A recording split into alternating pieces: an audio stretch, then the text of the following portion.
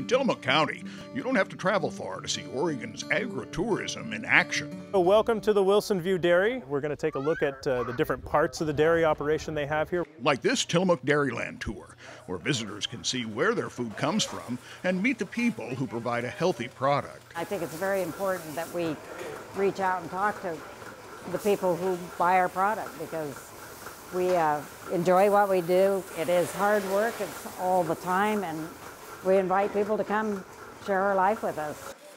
Then there's the Navore Oyster Farm on Netarts Bay. This is a cluster of Olympia oysters, probably about 4 years old. Home to Oregon's only native oyster called Olympia.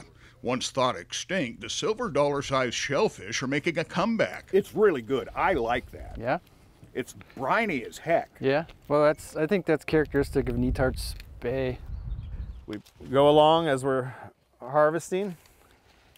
We have a little hook knife. Which brings us to the DeNoble Organic Farm, where Tom DeNoble and his family raise vegetables of all sort just off Wilson River Loop Road.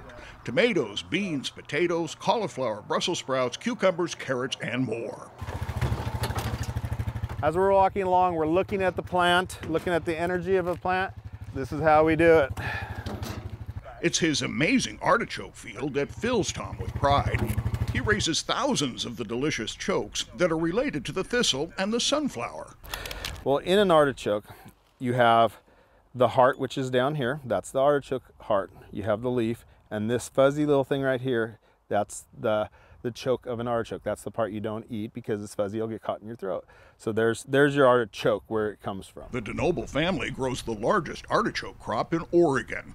And Tom says it's Tillamook's cool climate and fertile soil that are perfect conditions for the tender purple artichokes. Chokes are also favorites of chefs across Oregon, as well as Tom's customers at the Portland and Beaverton farmers markets, plus the hundreds of customers who stop in at their roadside stand. Cooking can be as simple as boiling the whole artichoke for 20 minutes. We also, you can cut them in half, de-choke them, parboil them for 5 to 10 minutes and throw them on the grill. It's great. Stuff them with a little crab, a little breadcrumb. Very good. Roast them in the oven. Wow. It's amazing. You're making me hungry. Parmesan cheese, a little butter goes a long way. It takes 100 hours of temperatures below 50 degrees to form a bud that eventually becomes the artichoke. And the plant will produce from May through November.